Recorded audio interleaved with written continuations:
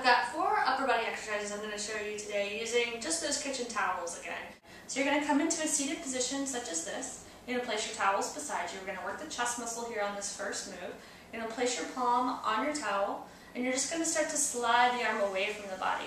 As you slide the arm away from the body, you're going to hinge sideways from the hip here. You're going to reach that arm out nice and straight so you get a nice stretch in the arm, and then you're going to bring that hand back in towards your body.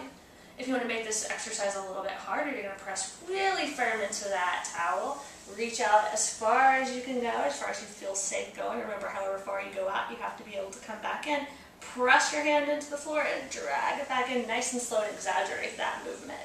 So there's your chest movement. For your back, we're going to do a lat pull down type of move here. So using the lats, you're going to put your hands on both towels.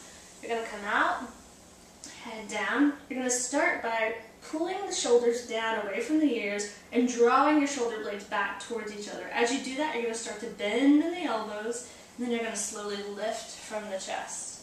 So that was your slow motion version. Here's what it would look like in real time.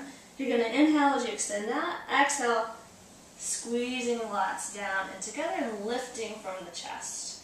So that's your back move. We're going to move into a push-up move. I'm going to give you 2 variations of that move. We're going to start with a modified push-up version, which I have to tell you is very difficult, and then I'm going to show you just a military-style version of that same push-up. So coming onto my knees, coming forward from my hips, so a nice long line here from the top of my head to my tailbone, abs are engaged.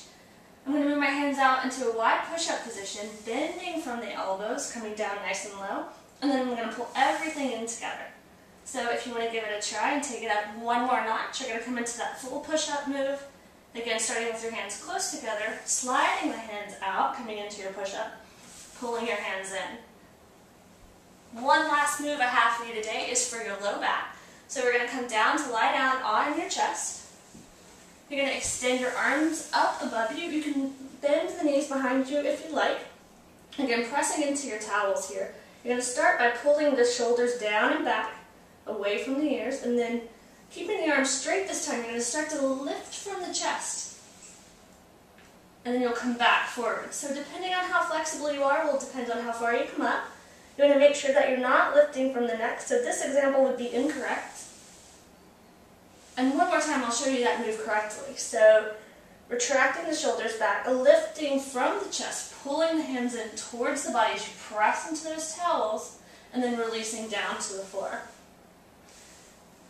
That's all I have for you today. Be sure you stretch after doing all your exercises. Have a great time.